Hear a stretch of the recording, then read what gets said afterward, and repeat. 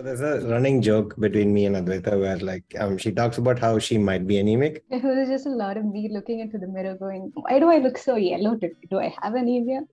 We've always wondered, is there a way to figure out, instead of having to go to a doctor and wait for 3 hours and then figure out if she actually has.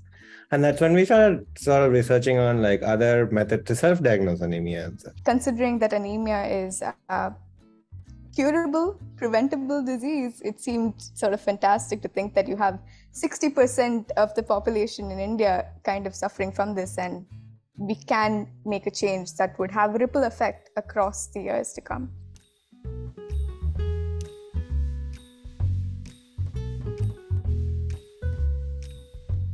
Anaemia की problem है। Last में फिर क्या होता है, जब एक इनकी शादी हो जाती है तो एक हेल्दी बेबी को जन्म नहीं दे पाती, या तो मातृ मृत्यु दर हो जाती है या तो बेबी नहीं रहता।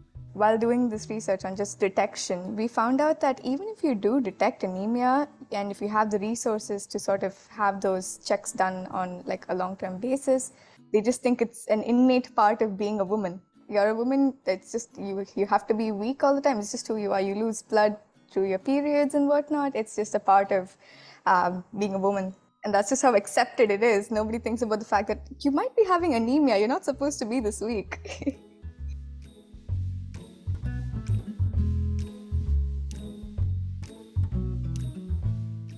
There's a reason why we named the project Shakti.